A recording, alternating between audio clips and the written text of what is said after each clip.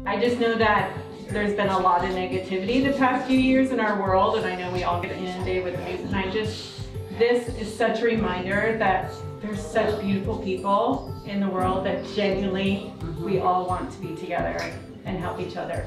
During times like these, especially trying times, it is so important to be able to show up for someone and bring some energy in a positive way to what's going on in the world.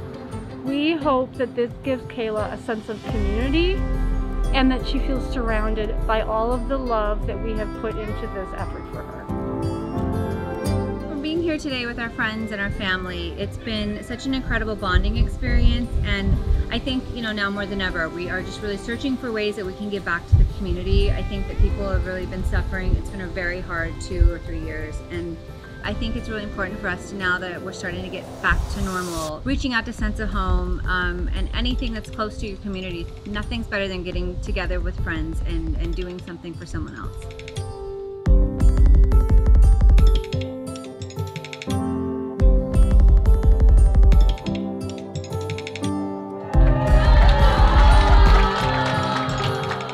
I definitely feel the love. I feel like I won the lottery. This is just so beautiful.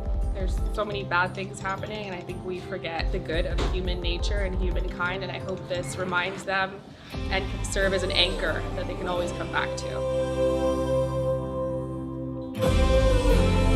I'm just excited for her to have a home base, to come to a foundation. I think that's really important, and everything roots from there, success and belief in yourself. When you don't have a foundation, it's really hard to build, and I hope that this helps her build a life for her and her son.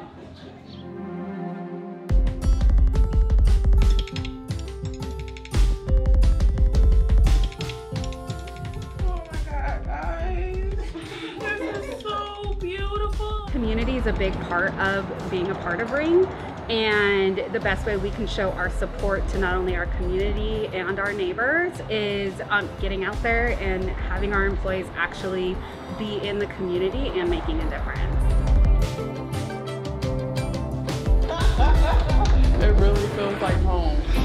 We are here to be your family today, so thank you for letting us do that to help you create a home. Success and shared is failure, so I'm here to share. As a parent, you think about all the children who never got a chance to have a family. So if even for one moment, for one afternoon, you can step in and be a family to establish a home for somebody, that little gesture really does change the trajectory of the rest of their lives. So I think it's such an incredible impact for a huge community of people that are often overlooked or forgotten about. What we're doing right now is helping her move forward in her life because she has her own stuff.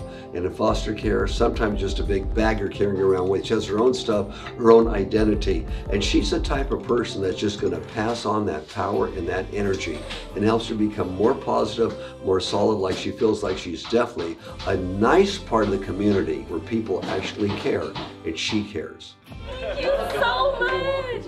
Our focus areas for Junior League are homelessness and foster youth, and so it kind of seemed like the perfect synergy to work with a sense of home, because by giving tonight this starting point, she can just focus on doing her and creating her next opportunity, and to me that is just such an honor to be part of. When it comes to former foster youth, so many people focus on the negative statistics, but I think that that is their superpower. And so by the time, for example, tonight, she's 20 years old, she's already lived like 8 lives. She's had more experiences than many people do in their lifetimes. And so that's why I'm really amazed watching her speak. She is so strong and brilliant, and I know she can do anything she puts her mind to. And that is the power of foster youth. I love this. It feels like a home. I'm always gonna look around this room and have a reminder that there's great people out there, and that's what we need right now. Just a sense of community, a sense of love, and a sense of understanding within each other.